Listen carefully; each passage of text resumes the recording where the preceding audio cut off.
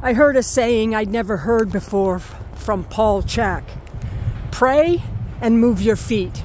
Now you may think of it as set a goal and move your feet, create a vision and move your feet. The important part is you need to have a goal or a vision for whatever you want in your life, and you have to take action. And I've created a course, Walk Toward Fitness, where we help you lay the foundation to have a successful daily walking practice as a way for you to begin to have fitness and moving well in your life. The link will be in the show notes, and I would appreciate comments, subscribe to our channel. I'm Wendy, wendybottrell.com. Enjoy.